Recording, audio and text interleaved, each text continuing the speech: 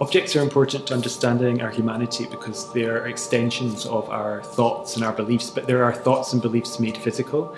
So they're a way of people expressing themselves and of later people understanding those beliefs, particularly when people can't write down their thoughts and ideas. That's all we have.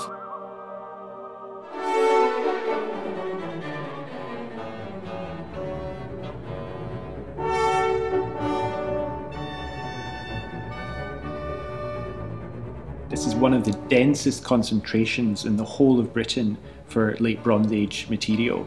There's so many pieces of pot, there's so many animals that have been slaughtered and consumed at this site. So the clues about what kind of site that Runnymede is partly the absence of certain kind of clues. And that means we had to think anew, what kind of site could it possibly be?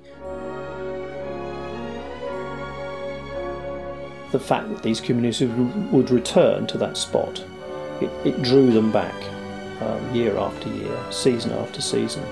And for why?